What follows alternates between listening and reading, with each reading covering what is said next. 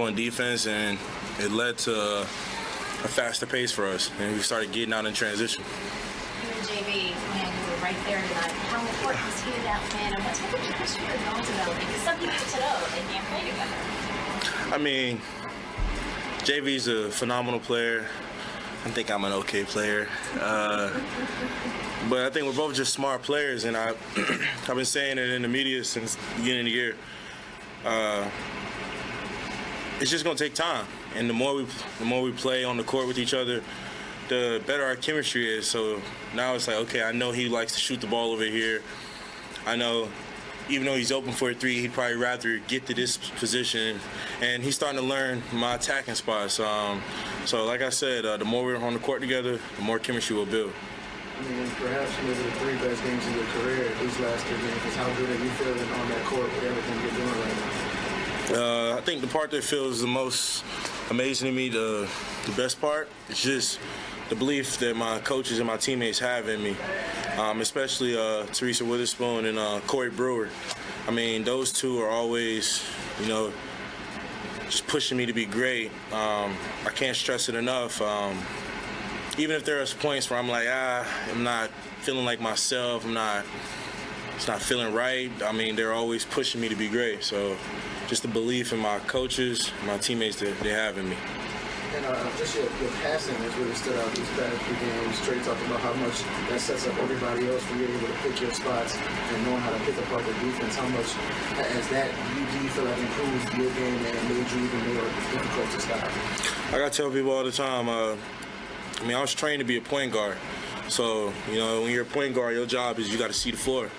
You got to see things even before they happen.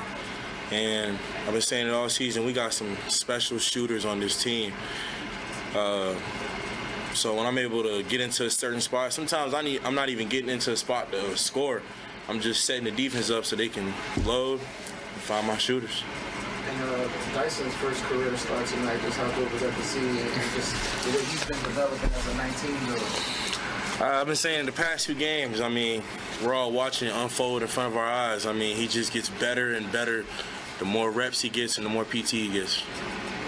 These past couple games, you're getting right there to that triple-double. You're creeping up on it, but not quite there. How much was that on your mind late in that fourth quarter? Me personally, I don't really think about it. If I'm being completely honest. I think it's more so, like I said, with my teammates and my coaches, they have the belief in me. So when I'm coming to the sideline, they're like, yeah, you need 2 more, or you need 3 more, go get you one. And I'm like, I'm trying to get this win so we can go home. You mentioned some of the shooters. Obviously, Trey is a knockdown shooter at 6'9", 6'9". The dribble handoff stuff that you had going in the fourth quarter, is that set stuff? Is that freelance? Some of him just kind of knowing, being broken out of it and playing off that? It's like freelance, but it's something that me and Trey. I watched Trey play last year because I wasn't playing.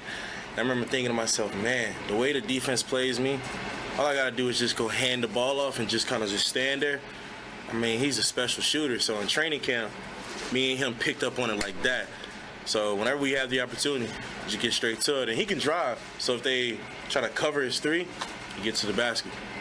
He also told us a story about lined up for free throws, I assume, you were shooting. And when the Spurs is going to get left, you guys can go on front. Yeah. It ain't that easy. If you're playing your game, can someone take your left hand away? Can one guy take your left hand? In the basketball terms, that's a hard question to answer.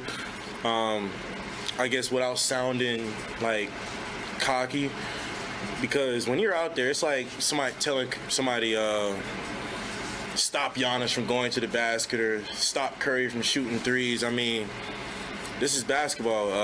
You're taught to get to your spot, so it's just about the setup. And if they want to forcefully try to push you right, I'm gonna go right because I got shooters. So I'm still able to get to the basket. It's just how I get there.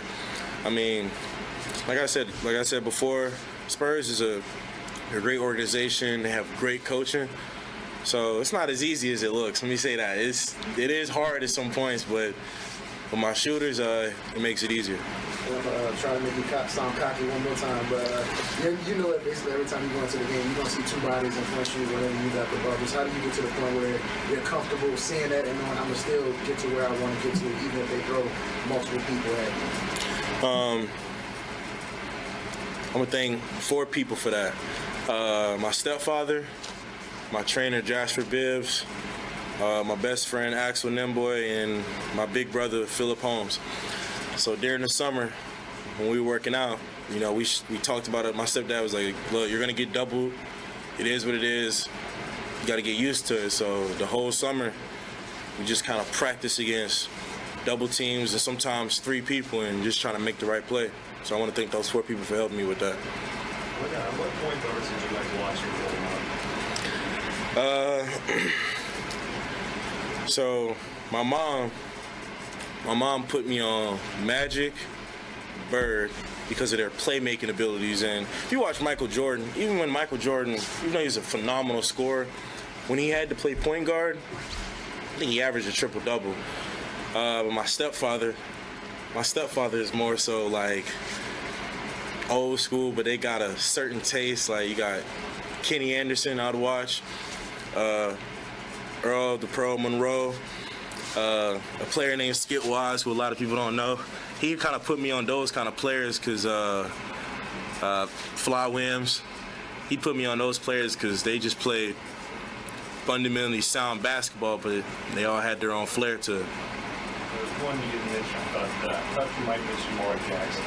Mark Jackson? Because the back and down, yeah, my stepdad put me onto him a little bit. I mean, it's a lot of players because the game is just so, so broad. Man, who's another one that I really enjoy? Obviously Magic. Man, it's a tough one. There's a lot of Phil Ford from Duke. From UNC. I'm sorry. I was thinking of the next. I was thinking of the next one with Bobby Hurley. I mean, they just get to their spots. When a player can get to their spots, even with tough defenders on them, I love watching those kind of players. All right, thanks, Steve. No problem. You guys have a good night.